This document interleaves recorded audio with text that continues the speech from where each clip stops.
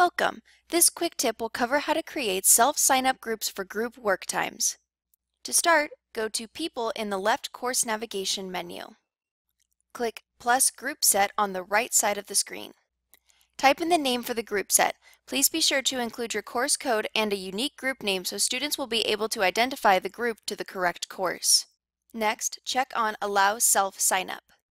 Instructors may choose to check on Require group members to be in the same section if students have been divided out into different class sections in the course.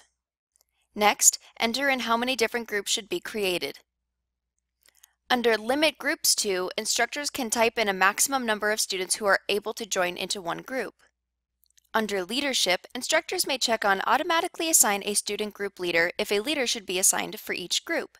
The selection of the leader can be based on the first student joining or a random student in the group. Finally, click Save when all settings have been completed. Once complete, make sure the People tab is visible to your students and an announcement is given with instructions on how to self-sign up for groups. You have just learned how to set up self-sign-up groups in Canvas. Please check out our other videos for more quick tips.